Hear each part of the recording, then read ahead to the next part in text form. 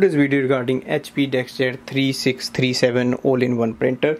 So I'm going to set up this printer, quick setup and a quick test in the end. So once we remove the blue tape, now we have to supply the electrical power. This wire will go at the back of this printer. Now also load A4 size sheets at the rear paper tray. Adjust the size with the size adjuster once you install it.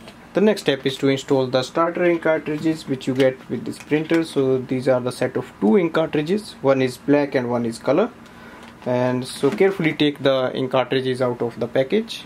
So once you take the ink cartridge out of the packaging, also remove the seals which are orange seals at the bottom, and then we go for the installation process. Now these are the setup ink cartridges, and to start with that, first switch on the printer. So press the power button, open the front door and open the ink cartridge chamber door. Here we have to just wait for the ink cartridge chamber to come in the middle. Once it's there, install the ink cartridges one by one. So the black will go to the right hand side. Just push it in and hold the printer with the other hand. It will lock itself. Same with the color cartridge. So they are easy to install, and just close the doors.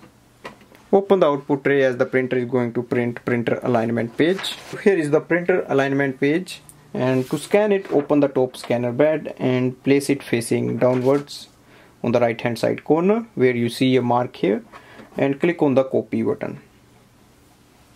Once the alignment is done, I'll show you how to do the Wi-Fi direct setup of this printer.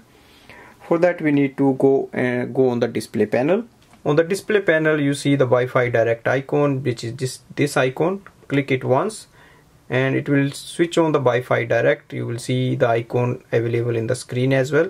Also click on the information button once. It will print the printer information page. In the printer information page, under the Wi-Fi direct icon, look for the name of this printer and the password. Now go to your Android device and open the Wi-Fi setting. So look for the Wi-Fi direct of the printer and click on that. Enter the password as it was printed on the sheet. Click on connect. Open the HP Smart app. If you don't have it, you can just download from the App Store. On the top you see the plus button, so click on that.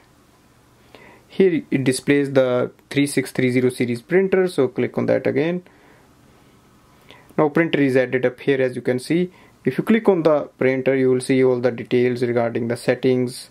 Whatever you want you can do. You can print the printer status reports, and in the app here you get option like to do the wireless scanning, wireless printing. So overall this is a good printer for home and office use. Thanks for watching.